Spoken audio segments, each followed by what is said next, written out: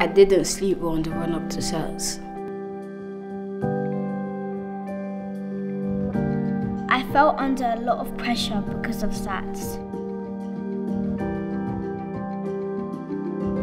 SATs have impacted my child's mental health, and I know I'm not the only parent to think so.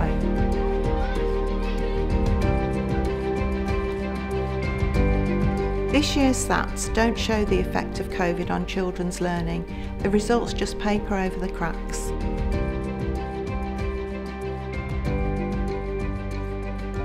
Our children's SATs results don't show how clever and creative they really are.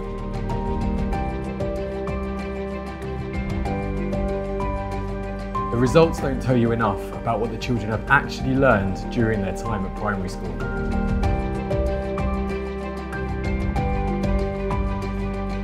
Surely there's a better way.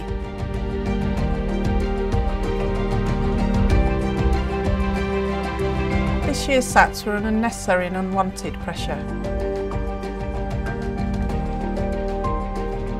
The focus needs to be on children's well-being and ensuring that they are exposed to a broad, rich curriculum, not passing a test. 1 in 3 heads were contacted by parents worried about their child's well-being because of SATs. If the first aim is to do no harm, then we need to find an alternative approach. We need to find a better way to assess children and measure schools.